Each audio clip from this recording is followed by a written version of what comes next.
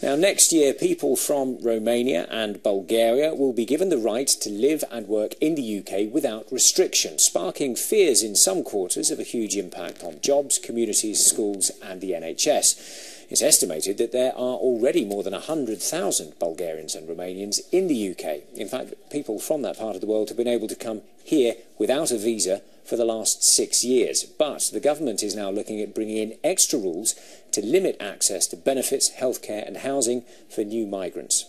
Well, Kent MP Mark Reckless travelled to Romania to see for himself what people there think about coming to the UK and what they understand about how they're perceived over here.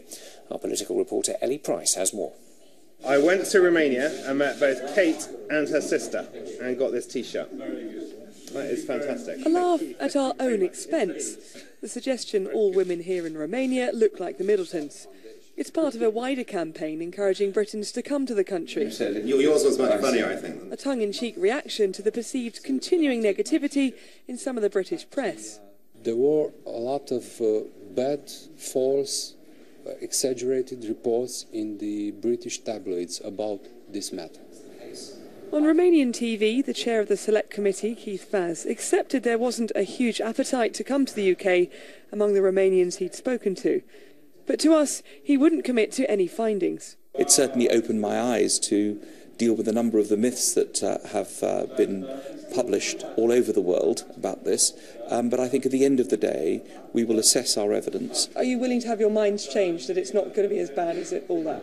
Well, I've been open-minded. I mean, I've come here to look and try and find the evidence. What I do know is we perhaps had around a million people from Poland and other Central and Eastern European countries, and there's certainly a lot of worry from my constituents that we may see the same from Romania and Bulgaria. What I would say is we should probably look at the issue in the round, and I think what's important is we as a country should control our own borders, and that's why I would prefer us to be an independent country, trading with Europe but governing ourselves. Despite the coverage in both countries, Liliana, a nurse, had no idea the immigration rules were changing. She's found work through an agency and isn't waiting until January to move.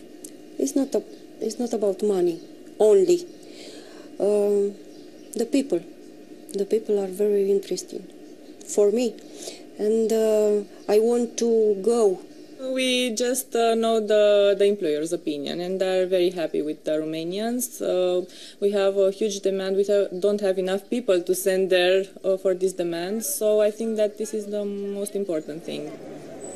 Of course, the main concern isn't that there'll be educated, skilled workers coming to the UK, it's that there'll be a deluge of unskilled, poorer workers who could end up being a drain on the system. But the Romanians we've spoken to say even that perception is to be questioned.